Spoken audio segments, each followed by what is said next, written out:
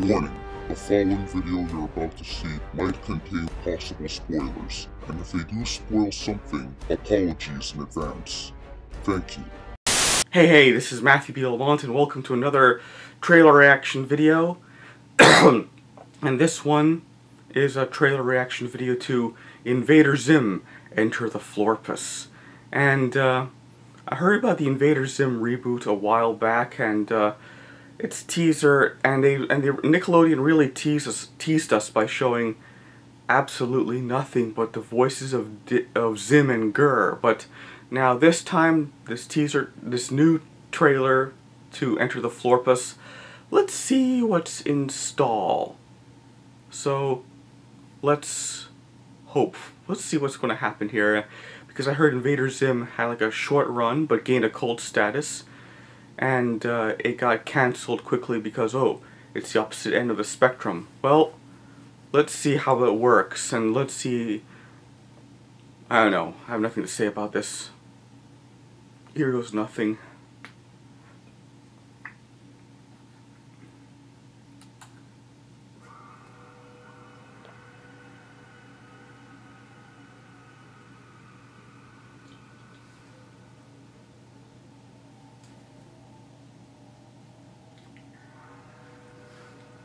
Gaz Matt, so it must be Gaz. There's Zim. Is that Dib? Yeesh. And there's Zim in his human disguise. I knew it was Gaz. He looks screaming. It's those crazy neighbors.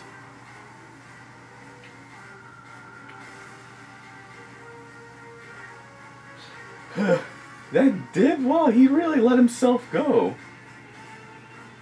Dib did let himself go. Well, I don't know what's this cute show. Oh, that's Dib. But I don't know what that other Dib is. Maybe he changed. I know. Maybe it's a flashback. The purple tall spits on the other Urkin. Gur throws a fit.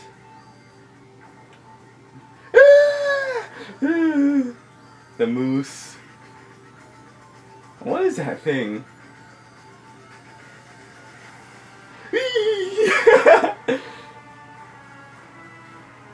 Phase 2. Kids are floating, which was a scrapped idea. And Dib is like really pushed to the edge too far. Waffles! Syrup.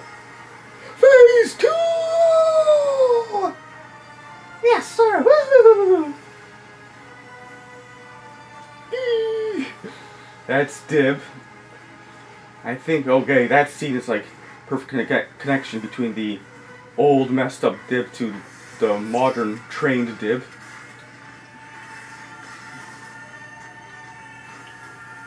Causing a city of blackout. INVADER ZIM. Whoa! Enter the Florpus. Whoa. There goes the Urkin logo. Well, one fact is that originally wanted to have kids floating, but they scrapped the idea, and Zim just like phase 2.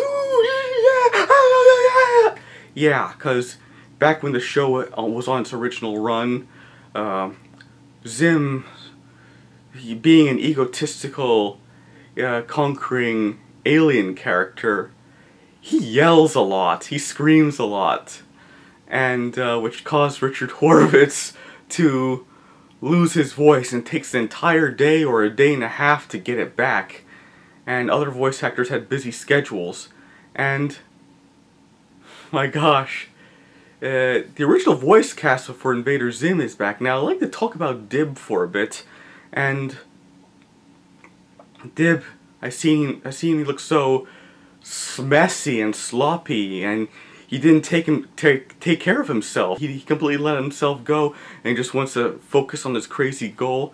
There's one scene where Dib and his father are at the garage, and he's like really mad. He wants a proof that aliens exist, and he's like raging mad. He's like Captain Ahab of the show, that aliens exist, but a Captain Ahab by all means of Wile E. Coyote.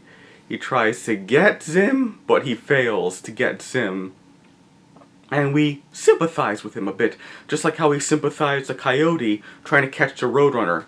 Hey, I like those Coyote and Roadrunner cartoons, okay? So don't judge me on that. Because I ran into a lot of people who say that Coyote and Roadrunner cartoons are, well, stupid, and that's the reason why they hate them.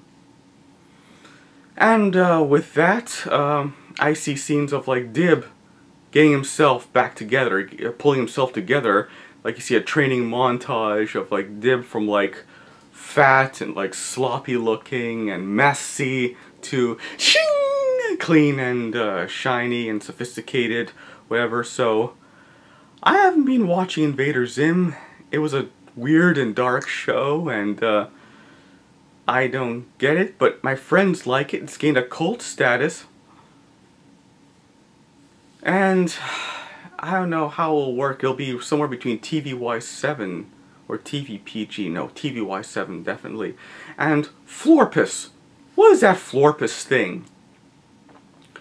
Is it some sort of dimension of some sort? I don't know. Until later, I saw some three-headed or three-camera lens thing device in the trailer. And is that the Florpus? How could that be? Is that the Florpus? Maybe that's a possibility it's the Florpus. So what do you think? What do you think? Do you believe, do you want to give this show a watch? Don't forget to like and subscribe, and this is Matthew B. Lamont saying, see ya!